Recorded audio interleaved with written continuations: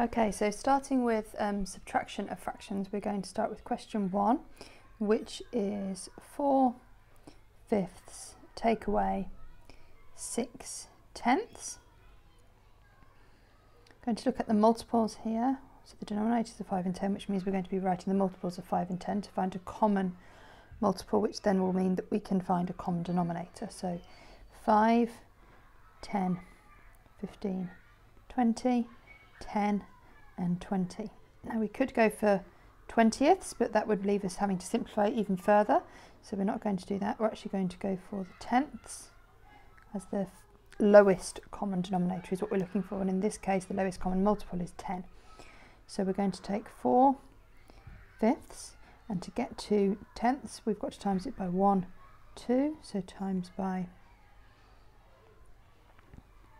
2 times by 2 will give us the tenths we're looking for, and it's 8/10. So this equals 8/10. And then because 6/10 is already tenths, we don't need to do anything to it. So 6/10 would remain. So 6 away 6/10. And 8 take away 6 gives us 2. And then we've still got 10 parts, so it's tenths. You may choose to simplify that down because if we go down in the 2 times table, 2, 4, 6, 8, 10, we can see that there are 1, 2, 3, 4, 5, so we can use fifths, and it would be 1/5. Okay, so the next question that we are doing is 2/3 take away 1/2.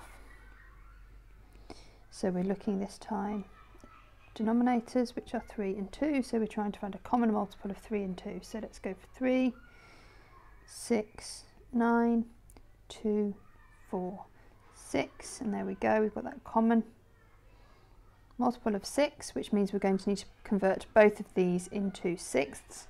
So 2/3, we want to turn it into a 6, so we times it by 1, 2. And up here we have to do the same, so we end up with 4/6. So I'm going to write that down now, 4/6. And then we have got 1/2. We need to turn that into sixths as well. 1, 2, 3, so we're timesing by 3, timesing by 3, which gives us 3/6. So 4/6, subtract 3/6. 4 subtract 3 is 1. So therefore it's 1/6. Question 3 is 1/3 subtract 1/4. So we're looking for multiples of 3 and 4 because the denominators are 3 and 4. So I'm going to write those out. 3, 6, 9, 12, 4, 8, 12. So the common multiple here is the 12.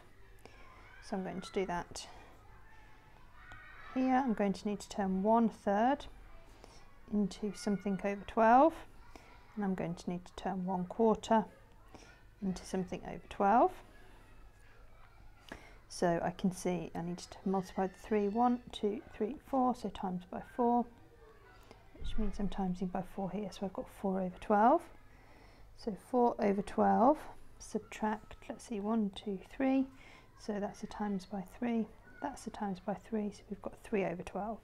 Subtract 3/12, which gives us 1/12 remaining.